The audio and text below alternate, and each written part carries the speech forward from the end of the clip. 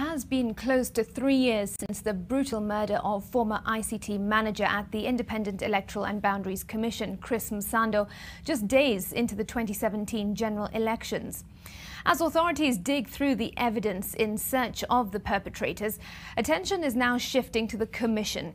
Former Commissioner Roselyne Akombe now claims that her push for an inquest into the death was thwarted by then CEO Ezra Chiloba.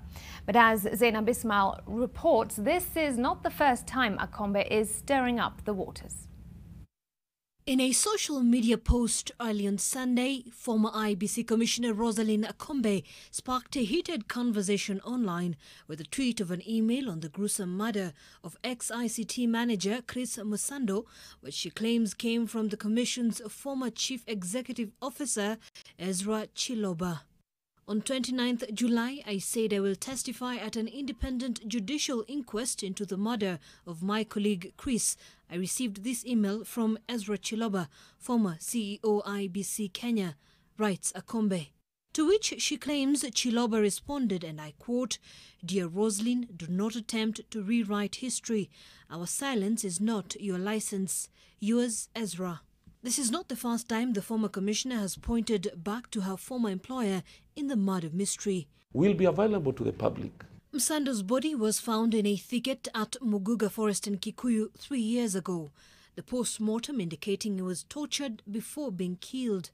3 years later, still no answers on exactly what transpired. In the heat of the 2017 electoral push and pull, Akombe fled to the US 8 days before the October 26th repeat presidential poll, from where she announced her resignation from IEBC. She claimed her life was in danger.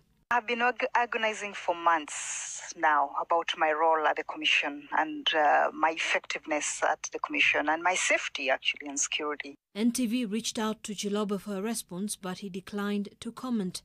The Commission is also yet to respond to the claims by Dr. Akombe.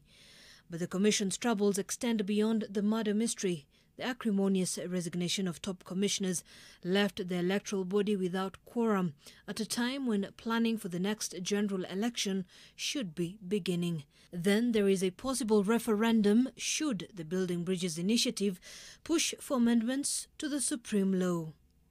Zainab Ismail, NTV.